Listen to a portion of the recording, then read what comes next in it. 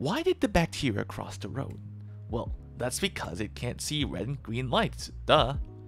That would probably make them very bad self-driving cars though. But what if I told you there was a way to control these bacteria using a bit of engineering? The more you look into it, the more you might find that these tiny organisms share a very interesting trait with something that us humans have also made: the PID controller. Coincidence? Intellectual theft? Maybe a little bit of both. It's a mystery we'll solve together. So join me as we uncover why and how a man-made invention like a PID controller shows up in bacteria of all places. And at the end of it all, we'll hack these bacterial controllers into doing something really cool. Let's get started. Diving into something closer to our daily lives, drones are an excellent example of systems that utilize PID controllers.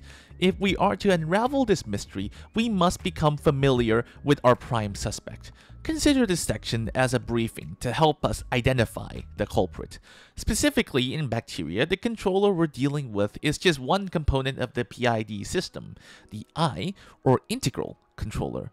Drones, for instance, need to maintain a stable hover position against the downward force of gravity.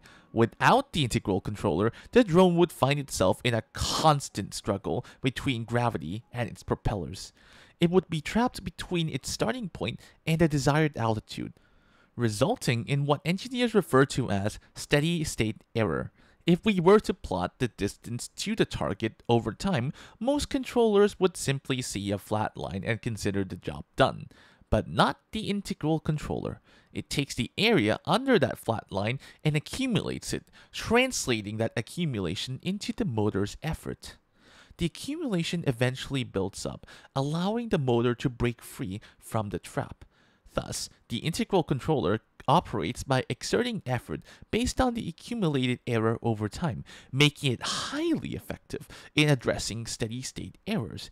Remember this. Now that we have identified a culprit, let's investigate the crime scene. Bacteria require energy to survive. They lack the ability to perceive red or green lights, or even hear the sound of a car engine for that matter. In fact, they can't even see. Instead, bacteria possess the remarkable capability to move towards sources of food based on chemical signals, a process known as chemotaxis. Chemo meaning chemical and taxis meaning movement. However, like many aspects of life, there are complications involved, particularly in the form of noise. Bacteria experience thermal noise and local noise that can interfere with their chemotaxis abilities.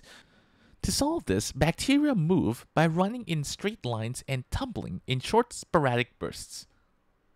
They tumble more frequently to randomly search for the direction of food, while they run more often when they have a higher level of certainty about the location of the food. What I'm emphasizing here is that the integrator is not just a part of chemotaxis, it plays an integral role in the process. Haha, yes, very funny. So, let's continue our investigation to uncover the reasons behind this phenomenon.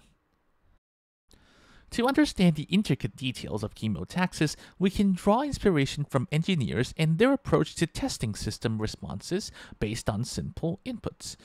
Rather than complicating things with fancy simulations of complex gradients, simplicity often provides the best insights into studying any system. In our case, we will use a step input as the simple input for our experiment. This involves stepping up the input and holding it steady, hence the name. The response to this input is known as the step response, and the response we are looking for is how often the bacteria tumbles, also known as the tumbling frequency. To conduct the experiment, we place the bacteria in a plate of water and simultaneously open up all the floodgates, ensuring that every bacterium experiences the same condition. Initially, there is a significant reduction in the bacteria's tumbling frequency. However, as time progresses, a surprising phenomenon occurs. The bacteria start tumbling more and more until it appears as if nothing has changed. It is truly remarkable how the bacteria is able to not be fooled into running everywhere. This is what biologists refer to as exact adaptation. This can potentially be the clue that we've been looking for. Let's continue our investigation and delve deeper into the control panel of this system. Here, we encounter a circuit with a specific purpose: to use the external chemical signal as an input and control the tumbling frequency as the output. The Y protein in this case serves as the communicator of this circuit's output, and it can be turned off by Z and turned on by X. It is the X protein that connects to the receptor responsible for detecting the attractant chemical. As the signal intensity increases, X is turned off, leading to the inhibition of Y. This response aligns with the bacteria's behavior of tumbling less frequently and continuing on in the correct direction when a correct attractant is detected. This circuit may potentially serve as an integrator, as the accumulation of the signal adds up to decrease the activity of Y. This is very reminiscent of what an integral does.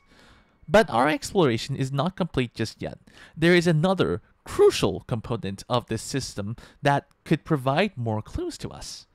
The receptor itself possesses a unique characteristic. It is tunable. It contains slots for chemical modifications known as methylations, which can alter the sensitivity of the sensor itself. Increasing the number of methyl groups reduces the sensor's sensitivity, while reducing methyl groups enhances the sensitivity. The control of methylation is governed by R and B proteins, with R adding methyl groups and B removing them. However, there is an asymmetry in this control system. When X is activated, it also activates B. Now, let's put all the pieces together and trace the cascade of events when a signal is sent in. The attractant lowers the X protein level, which subsequently reduces B and Y activation, resulting in a lower tumbling frequency. With no mechanism to remove the methyl groups, R continues to add more, decreasing the sensor sensitivity and promoting further X activation. The increased X activation leads to more Y activation, causing the cell to tumble more frequently. And it is this intricate interplay of these components that generates the exact adaptation response we observed earlier. Now that I've provided you with all the clues, I challenge you this. Take a guess. Where do you think the integrator lies in this fascinating control system? If your answer is the methylation of the receptor, then you're spot on. Or are you? Well, you might argue that the integrator works by adding the error over time, right? The signal introduces a substantial error into the system that would have persisted if it's not corrected. The only way to eliminate this error is by increasing X's activation. The effort the controller exerts is dependent on the number of methyl groups attached to the vast sea of receptors on the bacteria. I agree. This explanation seems logical.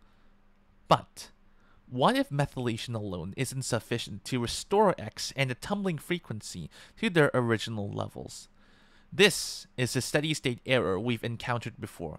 If methylation truly acted as the integrator, it should not lead to this issue. So how does the system determine the appropriate level of effort to exert, such that it doesn't cause the steady-state error? We could continue debating different interpretations based on biological intuition indefinitely. However, we have a tool that can transform intuitions and assumptions into concrete details: mathematics. Let's settle this once and for all using math. First, we need to establish one crucial fact: the steady-state level of X, which controls this tumbling frequency, remains constant regardless of signal strength. If this is true, then a steady-state error is impossible since X always returns to the same steady state. By examining experimental observations, we can make two assumptions about the methylation process. The methylation caused by R is independent of the number of receptors. This is because R is scarce and operates at such a low pace, so methylation slots seem like a bottomless well to it. Demethylation caused by B only occurs when X is in the on state. The on state of X exposes the receptor's methylation to B. Combining these two assumptions, we can derive a differential equation that describes how methylation changes over time.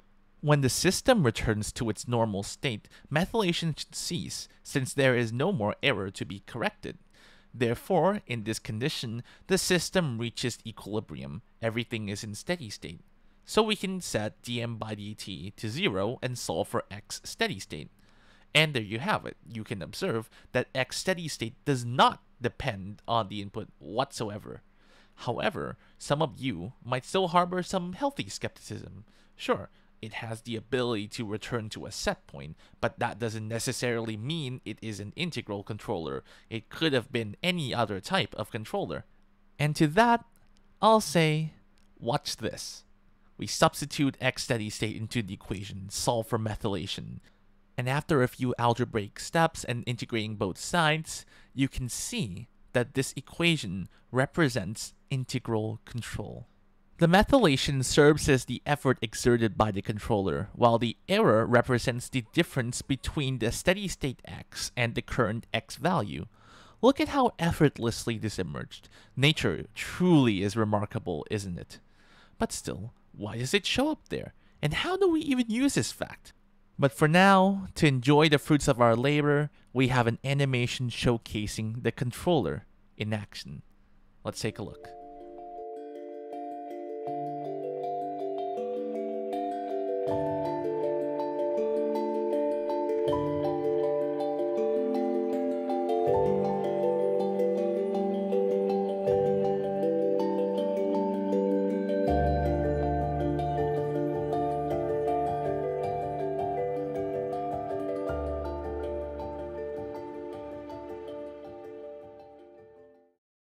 Now that we've witnessed how this all comes together, let's put this knowledge to practical use.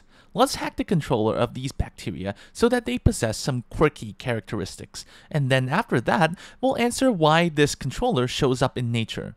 Some of them can be jittery and nervous, constantly moving around, and some of them can be more assured, tumbling only occasionally. These quirks aren't just for amusement, they serve a purpose. The more nervous bacteria excel in environments with numerous obstacles and solid nooks and crannies. On the other hand, the more certain ones thrive in liquid environments. Typically, a bacterial population spawns with variations spanning these two extremes, allowing individuals to have their chance at life.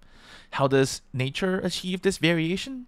Well, it's because the tumbling frequency is incredibly easy to alter. If we examine the mathematics we've just explored, we find that the steady state value of x depends on the levels of R and B. Therefore, if there are more R molecules, the x steady state increases, leading to an increase in default tumbling frequency, assuming B remains constant, of course. We don't have to wait for nature to perform these tunings. We can directly control R levels to modify tumbling according to our requirements. This isn't just a hypothetical scenario, it has been accomplished before. Actual experimental data supports these findings. More details can be found in the linked paper below and the book chapter itself. Taking a broader perspective, chemotaxis is an incredibly powerful ability possessed by some cells. Certain immune cells, for example, employ chemotaxis to track their targets. It's as if these cells are scent-guiding homing missiles. Pretty remarkable, isn't it? Those who find this concept fascinating did not waste any time in harnessing this ability. By using a 3D printed structure made of hydrogel, you can guide the bacteria to specific locations in your structure employing chemotaxis. Furthermore, even at this high level of design, you can control the speed at which the bacteria moves towards the target by fine-tuning the tumbling frequency. It's an astonishingly versatile ability with numerous applications. And so, we come to the question of why a PID controller manifests in bacteria. Honestly, we don't have a definitive answer yet.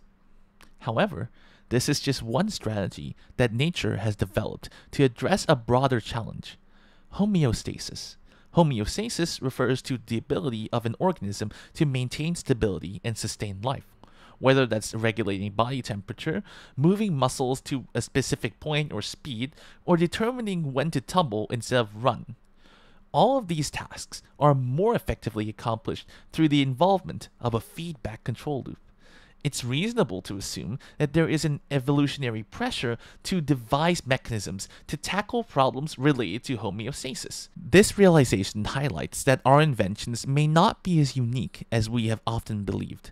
It paints a story that nature has pioneered so many concepts long before our time on this very earth. Personally, this is one of the reasons why I became captivated and fascinated by the study of systems biology.